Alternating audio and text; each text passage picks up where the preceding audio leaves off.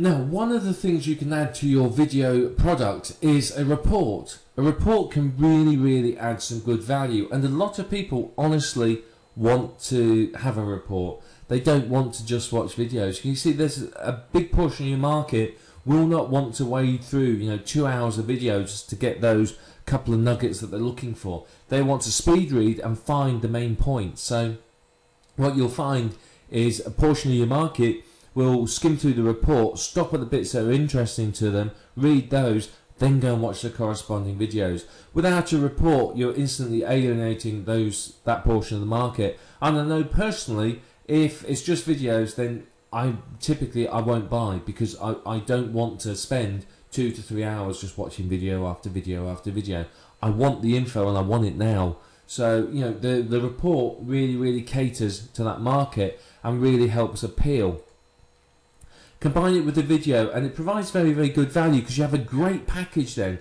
You've got the video that appeals to pretty much everyone, and then for those super achievers who want to speed read through, they've got the report as well. So you can maximize your appeal with it. Now, we talked about outlining a few minutes ago. Now, do the same with your report. You can use the PowerPoints as the base and your video chapters. Each video is a chapter by itself. The PowerPoints are the sort of base for it or whatever. And then you just flesh out each section. It doesn't really take a lot of time. What I find works very well is if you refer to the videos as and when necessary. So if the report refers to the videos and vice versa, then that encourages people to flip between the two. So you may sort of say in the report, you're talking about how to set up, say, WordPress, and you may say, well, if you want to see this, go on to watch video number 3. And we're not going to talk about it in the report. And that way you're sort of adding value, and you're not doing pages and pages of screenshots and other sort of, pretty much useless information in your report. Now, one advantage of writing a report with videos is the report doesn't have to be as long as it will be for a separate ebook. It can be a lot shorter, because it's just sort of fleshing out some of the information that's in the videos, providing some additional information, and not necessarily sort of giving them everything all at once. But it is important that the report adds some value. If it's just a rehash of what's in the video, it's not really adding any value. If it's just pages and pages of screenshots showing people how to do what's in the video, again, doesn't really add a lot of value to the video package. So what I find works well in the report is to include information that's hard to communicate in the videos. You would talk about some of the information, but you'd also list sites and show settings and things like that that people may want to refer to. So the videos are going to refer to the report as well. So that's very important for you to do. Now, with a report that comes with a package like this, use some pictures, but don't go crazy. Don't have loads and loads of screenshots, because the video shows them how things are done. You don't need to repeat it in the report.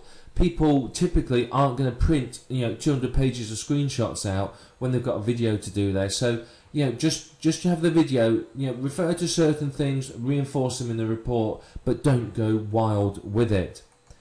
Now, what you also need to do is ensure that the report directs people to your website. You can use it to build your list. You can, if people do share it, I know they're not meant to, but some people do, it will funnel people through to your website. And you can also use it to sell the affiliate opportunity, the opportunity to promote your product and make money from it. If you're selling master resale rights, then obviously these 2 points are very important, because that's how you get the viral effect.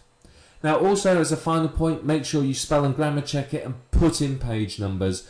People do like to print things out, and if they drop them and there's no page numbers, they've wasted their printout, and they're going to get really annoyed. So just include those. Well-written report is going to add some really good value. So add a report to your video series, and it's really going to help. Now, there's lots of options you can use with it. You can make the report perhaps a pre-sale at, say, $7, and sell, say, the videos for $47. The videos may then be an upsell or a one-time offer, or the videos may be a bonus, or whatever it might be. There's a lot of options here with having a report as well. I mean, you could even do a free report that has master resale rights that's going to go viral, and it promotes the videos. It talks about stuff and then refers to the video so that people go through and buy the videos. There's lots and lots of opportunities here for you. And you do need to be really creative with it, because there's a lot of good things you can do with this report. So yeah, make sure you include one, and make sure it's high quality and add some value to the entire package.